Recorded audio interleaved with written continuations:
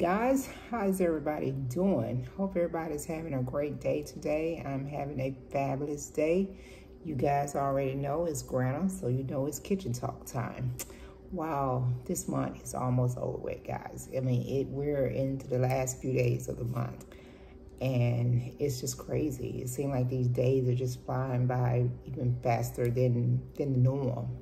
So it's crazy, but the weather's been great. So I hope you guys had a chance to get out and get the weather. I got up this morning and went to the gym, did my workout and all that, because today is actually Dad and I anniversary. Yeah.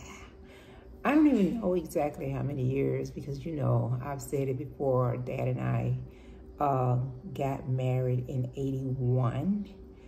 And like 17 years later, we actually did the D word, but that didn't even last 6 months, and we remarried on the same day, less than 6 months later. So I don't even count that little time, because it wasn't even a year that we was separated and all that. So we actually been together. We got married in 81, but we've been together since I was 16, which was in 78, because I graduated in 80. So it's been a long time. I've been with this man over half of my life, over half. I mean, it's been some good times, some bad times, up the mountain, down in the peeps.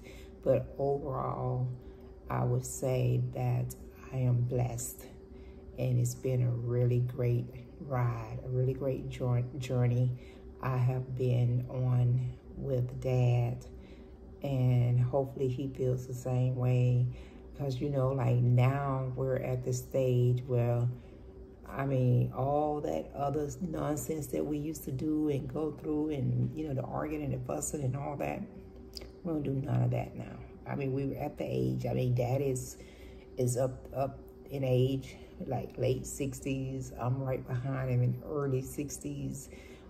It's not even worth it. And we don't even have the energy to do it. You know, if I do say something crazy, or he say something crazy, we look at each other and we just start laughing. I mean, seriously, we just look at each other and I be like, that's the dumbest shit I ever heard. And he'll look at me and be like, that don't make no sense. You just nuts. You just nuts. That's what he tells me.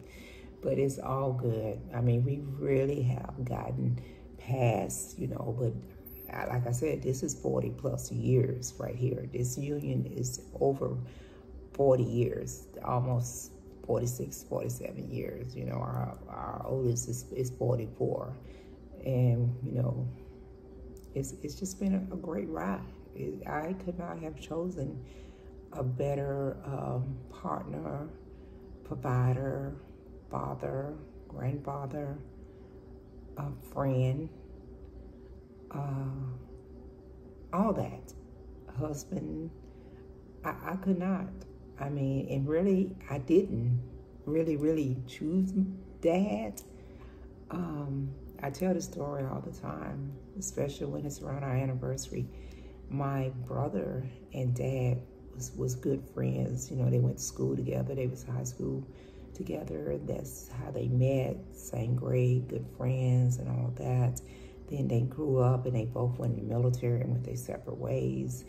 And whenever they would come home, you know, they would look each other up to see if they're home and visit each other. And this particular summer of 78, my brother was home on vacation, and Greg happened to be home on vacation. He actually came over to my sister's house, that's where I lived, looking for my brother Suge.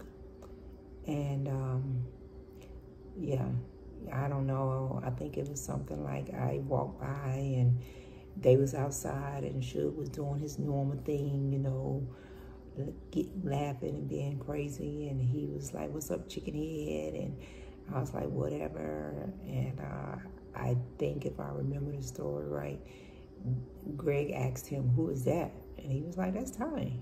You know Tiny? You know? And he was like, huh?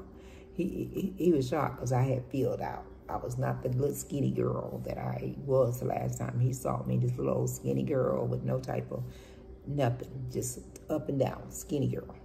So that's how we got together. And because of my brother, and he told me, he was like, no, you know, he's a good dude. Greg is a good dude. He actually told me he better than any of these other knuckleheads running around here. So if you know, you should give him a shot. You should holler at him, you know, give him a shot. And I did. And that's how we came. But yeah, we don't really, I haven't really made any plans for today. We'll probably, you know, once I get done talking to you guys, we'll probably go and have some lunch or something, or maybe wait till later, because like I said, I got up, I done went to the gym, I done went bowl, and I just got out the shower, so I probably just rest for a few, and then, you know, we don't, you know, do lunch, we'll probably go out later this evening and do you know, do dinner or something like that. I mean, we're not, neither one of us is the type that it's got to be such a big deal out of different occasions. As these occasions come up, we're both just so grateful and thankful that the place that we're in, that we know how we feel for each other. We show this every day, so we don't really get into doing anything extra special. If it's done, of course, I'm going to appreciate it even more. If he say, hey, let's do this, let's do that, then I'm on board. I'm all for it. But Dad is very laid back, and I've said that to you guys several times, over and over again. So anything out of his ordinary, he's not going to go too far. He's not going to venture too far out of his ordinary. You know, we'll go out to dinner, he'll get me a card, he'll put some cash in it, and, you know, he's happy. He might, you know, if I say something about something that I want or I was thinking about getting, he listened very well. He listened, and he picks up on stuff like that. And I don't even think he, you know, really be listening, or I'm not even putting it out there for him to do it. It's just, that's his style. He's very old school. He sit back and listen to what I'm saying, and he may not even respond at the time, but I'll look up a couple of days later, or maybe that same day later on, and he's went got whatever it was I was thinking about getting myself. So he, you know, that's what he does. That's what he does. So I appreciate that. But, you know, like I said, at this stage in our life, I don't need anything. He don't need anything. We got all the materialistic stuff that we could want and need. So it's nothing that, you know, that I need. And the stuff that he just does for me daily is so much more valuable to me, so much more appreciated. And you know, I think he feels the same way, you know, with what I do, just on a daily basis. So yeah, so I don't know, but it definitely feels good to be at this stage in our life, just basically sitting back, relaxing, enjoying each other, you know, just taking it in and enjoying it. You know, a lot of times when you get past 50 or 60, you really just kind of settle in your ways, and you know, it's kind of like you become like a roommate or something. I mean, we definitely don't, not at that stage. We still do, you know, we're always out together. I don't care if it ain't nowhere but going to Walmart. He gonna ask me, you want to go to Walmart? You want to ride to Walmart? So it doesn't matter, and that's cool. I'll be like, yeah, let's go. I love going to Walmart or anywhere, because, you know, just those few minutes or an hour that we're going to do whatever, that's the time, that's our time together. And all Dad gonna do is go in the store and talk about people. This man talk about everybody. I'd be cracking up. I'd be like, Dad, stop talking about people. But he does. He be talking about people. But it's all good. I'm looking forward to this anniversary, and I'm glad we have gotten to where we are, and to spend this much time with one person is it's a blessing, because it's hard work, guys. Being married is hard work, but I promise you, if you can get past the 20-year mark, and that's a long time. Some folks just be hoping to get past 10 years, 5 years, 7 years. Because, you know, they say that 7 years is the itch year. But I'm telling you, I promise you, if you love someone enough that you can tolerate all the things that works your nerve, because usually those are the people that works your last nerve, and you get past 20 or 10, 15, 20, 25, 30, oh, it's all gravy from there. It's all gravy because for one thing, hell, y'all both just too tired to even muscle up the script to be trying to argue and fuss. And what is there to argue and fuss about when you get to be at that age? Because normally when you done reach that milestone, anything over 20 years, you done reach that. When you meet that milestone, you're already closing in on your 50 or over. You know, like I said, Dad and I are celebrating togetherness 46 years, married 43 years. What is there to be? Nothing. There's nothing. There's nothing to even be arguing about, or nothing to even be looking at each other sideways about. None of that. So I'm enjoying this time that we have right now.